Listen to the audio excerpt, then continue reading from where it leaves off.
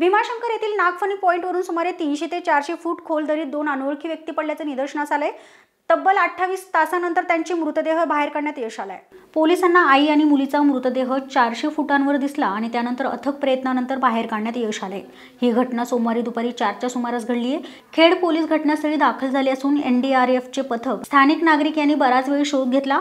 त्यानंतर शिवदुर्ग रेस्क्यू टीमच्या जवानांनी घटनास्थळी धाव घेतली। त्यानंतर अथक प्रयत्नानंतर आई आणि मुलीचा मृतदेह बाहेर काढण्यात यश आले। मात्र त्यांची ओळख अद्याप सुद्धा पटलेली नसून त्यांचा शोध सुरू आहे। हा अपघात आहे की आत्महत्या किंवा हत्या याबाबत सध्या शंका उपस्थित होती आहे।